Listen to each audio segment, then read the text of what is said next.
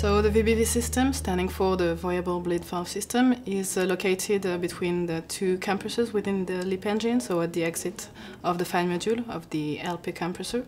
And this system enables to extract either air or particles exiting from the low pressure compressor. So particles such as water, hail, or sand and dust particles. And this enables to protect either the HP compressor from the erosion and also to protect even further the combustion chamber.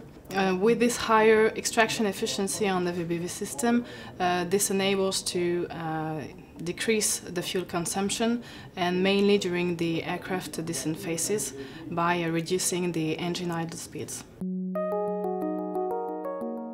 The VBV doors are the main part of the VBV system.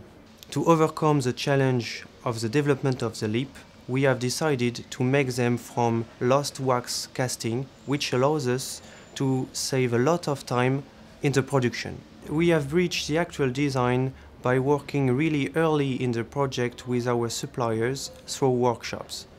We have also worked on the process to reduce the cost and the weight on the VBV doors. We have produced a lot of parts already, and everything has been assembled perfectly, so we are confident for the series ramp-up.